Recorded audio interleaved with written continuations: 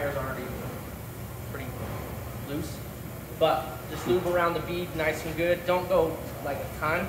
I used to think you had to put a ton on, but as soon as you start doing this, it'll rotate, and this sometimes will spin on the wheel and freak the machine out. So just put a little bit on the bead. And then this one we can just, like most tires, you can just do that. If you come over here to your screen, it's going to be on continue to mount both beads. Obviously, we don't want to do that because we just mounted the bottom one. So you can go right here and click continue mount top bead only. Click that guy. And now it's already going to be set up for that. This tire, you don't have to actually use these pushers. I just assume use them all the time because they're there.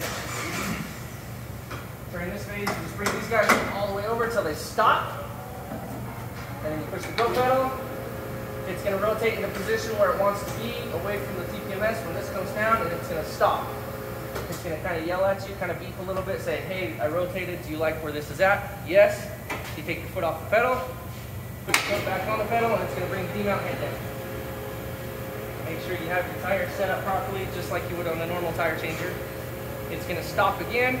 Just make sure, hey, is this where you want the D-mount head? Is it in a good position? Yes, it is. Let go of the go pedal. Push the go pedal again, and then just hold it. This part right here, make sure that this upper bead is not over the hook.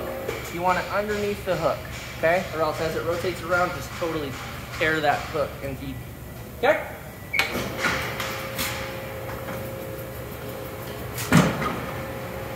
Push those all the way over.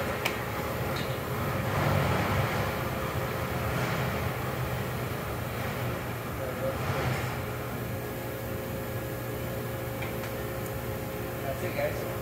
Pretty simple. You got your deflation.